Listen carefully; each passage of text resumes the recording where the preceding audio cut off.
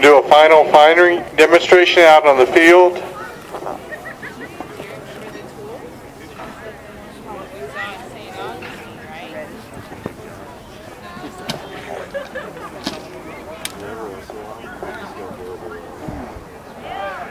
We have an officer who's going to kind of explain the mountain howitzer.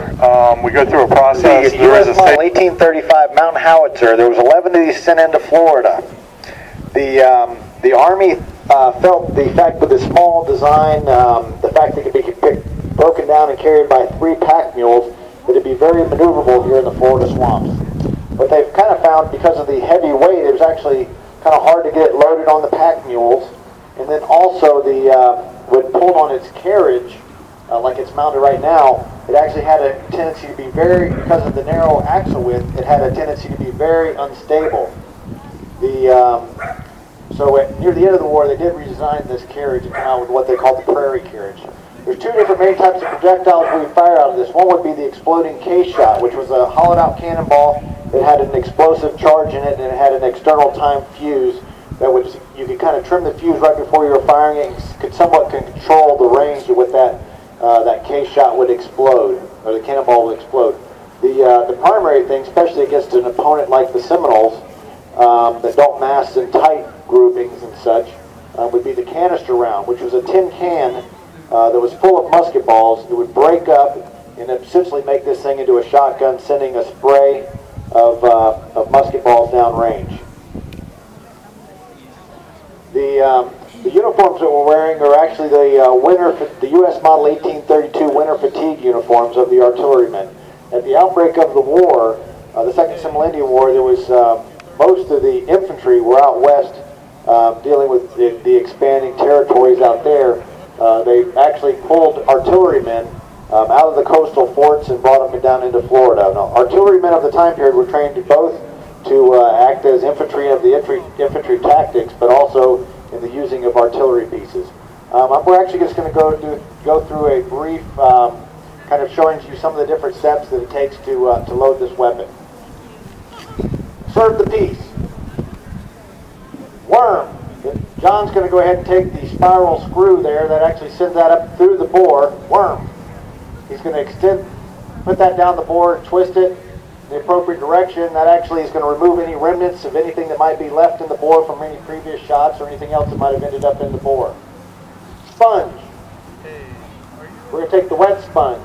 That's actually lightly dampened. It'll lightly clean the bore, but also, and more importantly, extinguish any embers that might be in the bore from any previous shots. Advance the round. Our cannoneer here near the back, near our limber box, would actually take a round out of the box. Have our cannoneer check that to make sure he's got to grab the appropriate type of ammunition for what we're doing here. Hands that off to our number 2 man. Charge cartridge. He then would stick the cartridge into the bore. On the opposite end of the sponge is the rammer. And he's going to ram that to the back of the bore. Ram. Seats the cartridge to the back of the bore. The cartridges actually came pre-prepared with the projectile or canister on the front with the flannel powder bag attached to the rear of it that would have our explosive gunpowder. There's a hole in the back of the bore. The next thing we need to do is go ahead and prick. This cannoneer would go ahead and pull out a small wire bit prick, and he would actually stick that through the hole, and that would actually pierce the powder bag, exposing the gunpowder. The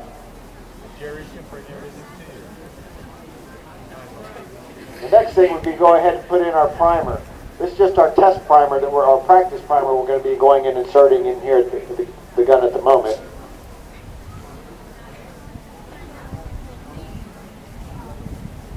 The string is called a lanyard. We're actually using a ready, fire. Now this was the real round. The primer that would be inserted into the hull would have actually sent off shot a little bit of fire down through the vent, communicated that to our main the propellant powder charge on the back of the canister, would have sent our projectiles downrange. We're now going to go ahead and load and fire the piece up with a blank round. For all of you with sensitive hearing, you may want to cover your ears or hearing aids. You may want to go ahead and turn those down when we're ready to fire those. And especially you guys over here, it's going to be pretty loud for y'all. So.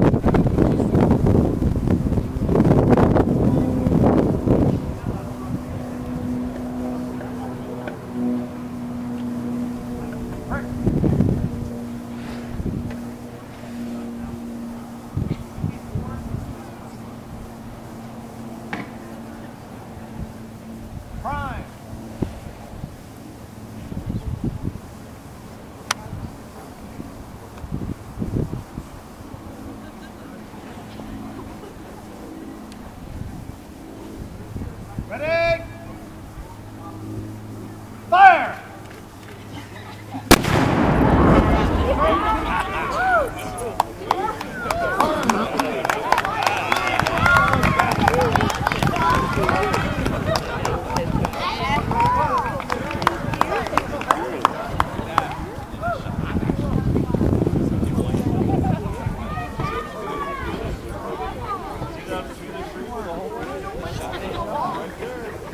Poked a hole in that tree.